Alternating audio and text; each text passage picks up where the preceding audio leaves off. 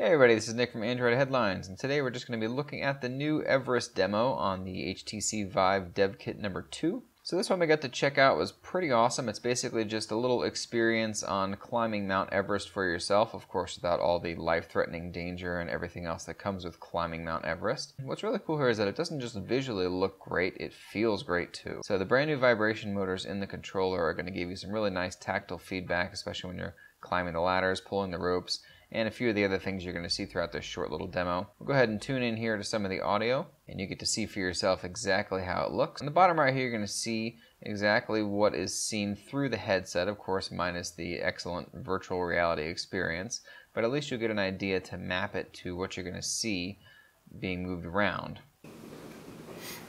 All right, you can tell where this was leading, right? That's your turn to cross the ladder. So yeah, there you go. Now if you use the triggers on those controllers, you can bend down and pick up those handles. There you go. There you go. Oh wow. Yeah, take your time here. Really soak this in. You're 18,000 feet above the surface. Oh my gosh.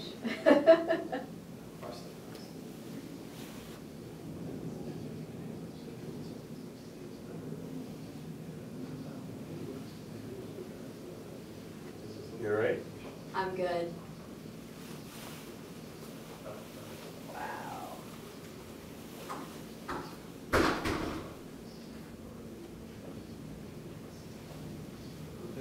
I can actually feel the vibrations in the controller. Yeah, pretty neat, huh? Mm-hmm. As if I'm pulling on the rope.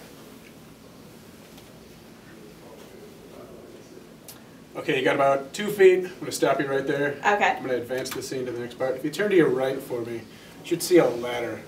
Yes. And climb that ladder. Oh my gosh.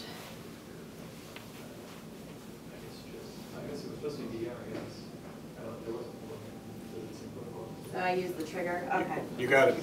Your intuition is correct again.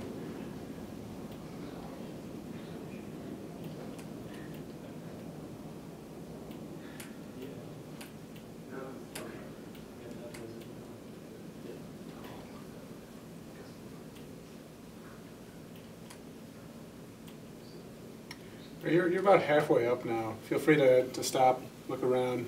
Whew. Yeah. We'll get a fan in here. Next time we'll blow some cold air out. It's a great idea.